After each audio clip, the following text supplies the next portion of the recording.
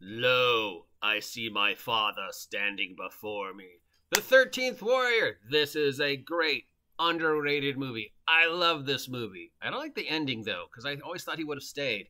But, yeah, great movie, interesting books. They think they're bears. How do you hunt bears? Have you seen this movie? So much fun. Underrated. Great barbarian movie. Great action movie. It's got mythology. It's got Vikings. It's got Antonio Banderas. It's got some great lines. It's got that amazing speech that Bolvi gives.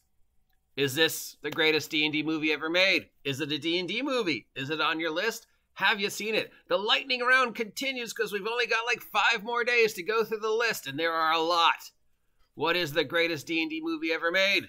Is there a greatest D&D movie ever made? There's no right or wrong answer, so let me know what you're thinking. Do you love this movie? Have you seen this movie? Do you hate this movie? Is it on your list? I love this movie. See you.